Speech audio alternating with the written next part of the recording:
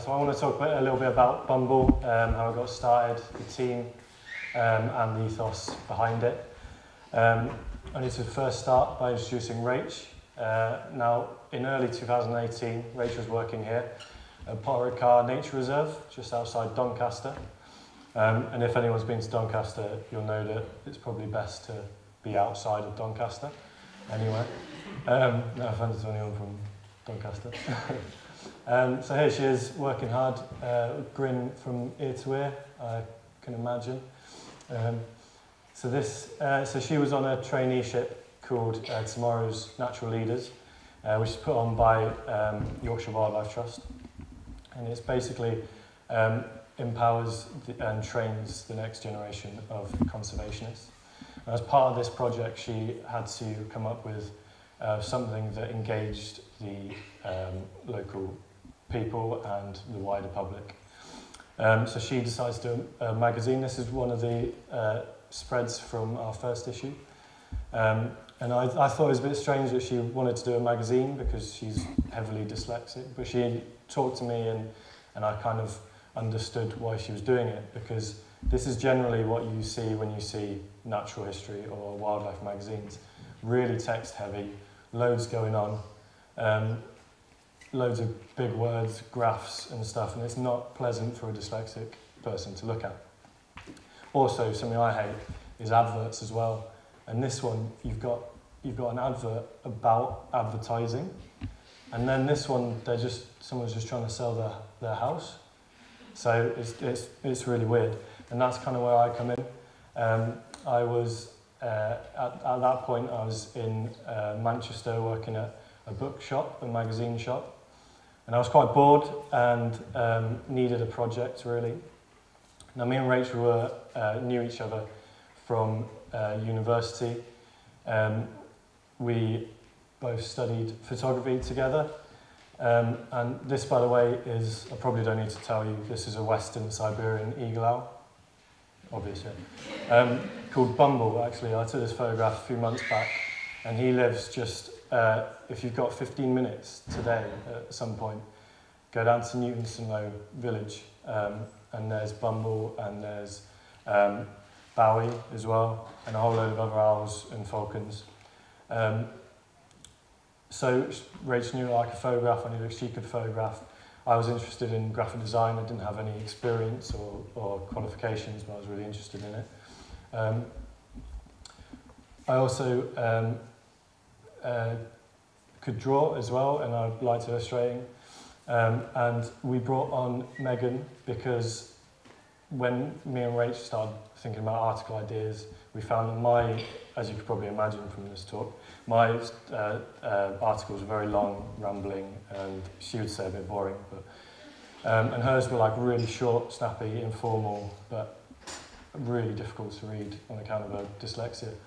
So we brought Megan on. Megan is an English literature graduate, and she works. She was on the same course as Rach at the Wildlife Trust, the TNL.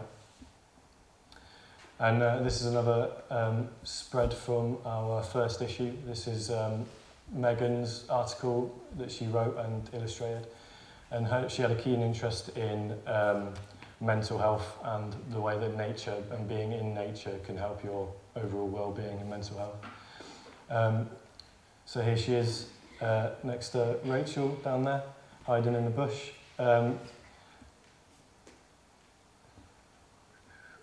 So she's a really good illustrator and an incredible editor and proofreader.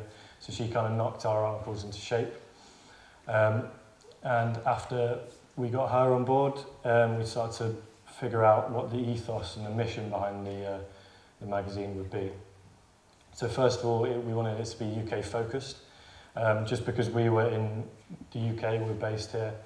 It is a bit strange that we're doing UK focused because the UK is one of the most nature depleted places on the planet.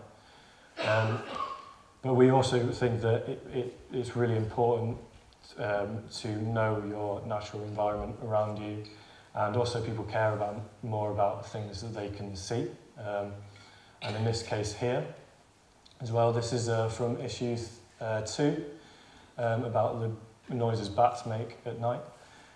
So it's UK focused, but then we would stumble across someone like this. This is Rachel Sussman, and she is a biologist and a photographer, and she went around the world documenting and photographing all the oldest living things in the world. So on the right here you've got an Antarctic moss, which is 5,500 years old.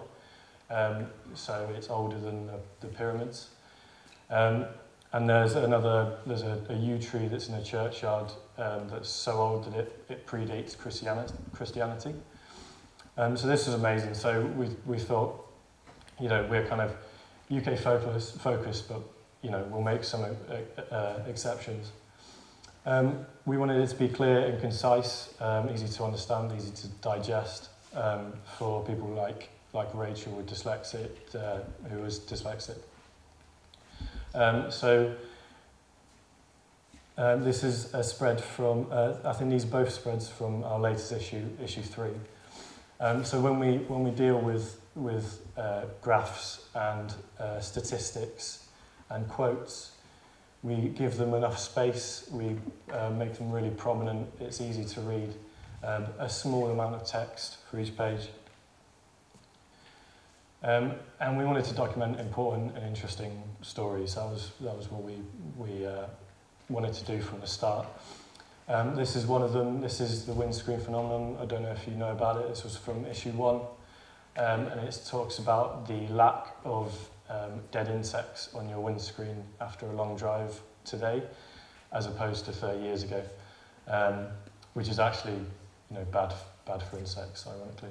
So we talked to Bug Life about this issue, and Bug Life are a really important organisation, just one of the organisations we wanted to promote. We also had creativity at the heart of this project, so we include loads of artists, illustrators, photographers, and we wanted to promote them as well. These people are kind of quietly getting on with what they do, essentially saving the world around us. This is one such project. This is Rooted in the north of England. And what Rooted does is it takes young girls from inner city Bradford who wouldn't have the chance to get out into nature, and it takes them out once or twice a week. So we wanted it to be something special and something to keep. My gran always calls me and she's always like, how's the book selling? How's the book selling? And I'm like, Gran, it's a map, right, first of all. But we kind of wanted to treat it like a book. We wanted people to keep it and to keep it on the bookshelf.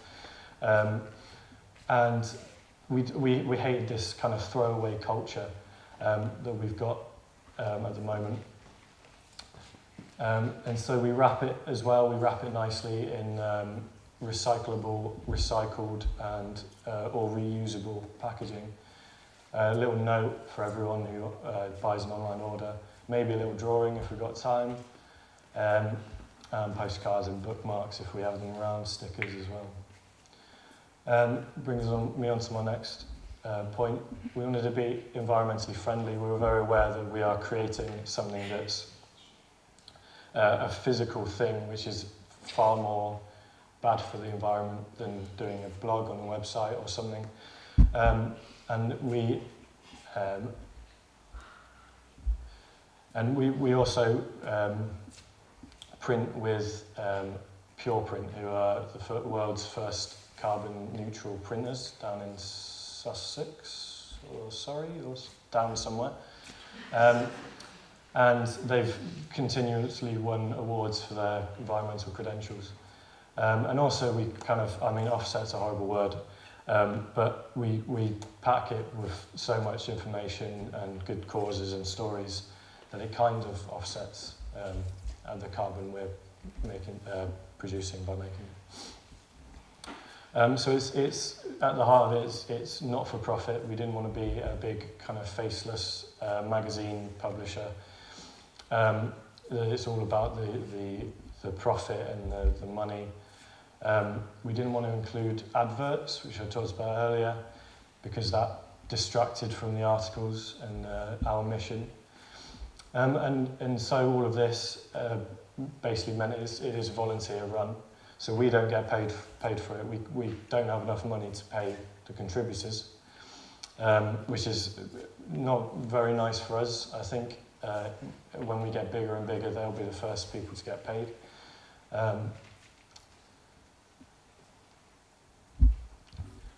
Yeah, so and this is kind of what we do it for. This is Rach in the Tate with our first issue. And we've both been going to the Tate for ages, and to see our work in there is just, you know, crazy. And then Chris Packham writing us a little postcard, which was cool. David Attenborough, good old Dave, writing to us, amazing as well. And that's kind of where I want to end it. I just want to say, I just want to say on our website, you can see, I don't want to plug it or anything, but you can see issue 1 sold out. You can read or download the PDF online. Issue 2 is about to sell out. We've only got about 20 left, so when it does, we'll put it online as well. And issue 3 is on sale, and as is issue 2. Also on the website, we've got a list of all the people who have collaborated, and a whole load of good organisations, artists and photographers and people. So yeah, thank you. Thanks for listening.